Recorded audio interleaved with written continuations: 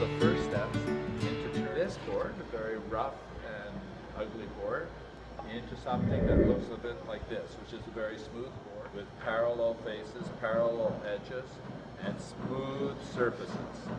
It's extremely important that you're wearing your hard hat when you're in work area, that you have your safety glasses, that you have your work boots on, that your work boots are tied up, and that your pants are outside your work boots.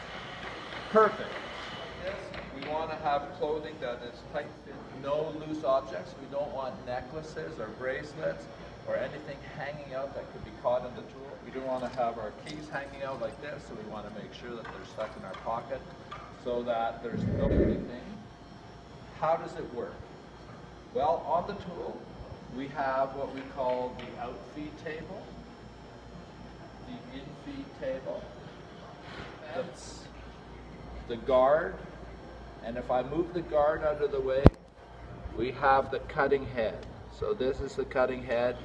These are knives, sharp knives that you can cut yourself on if you were to run your hand along there. These knives are the things that when this is turning like this, takes the fence has to be at 90 degrees to the table surface. The outfeed table, by definition, is set at the same height as the maximum height of the knife. The infeed table we can adjust in order to determine the depth of cut. So if I actually move the infeed table down like this, and I'm doing it quite aggressively, I can see that my infeed table is going down, down, down. So this difference between the height of this and the height of this is the amount of cut that we're going to take off of the board. This course is that when we're cutting the face or a wide piece of wood, the difference between the outfeed table and the infeed table should be no more than 1/16 of an inch. And when we're doing the edge of the board, the difference between the outfeed table and the infeed table should be no more than 1/8 of an inch. How do we see that? We come over here and we take a look at this gauge right here, and we can see the adjustment right here. So now I'm going to go back up again.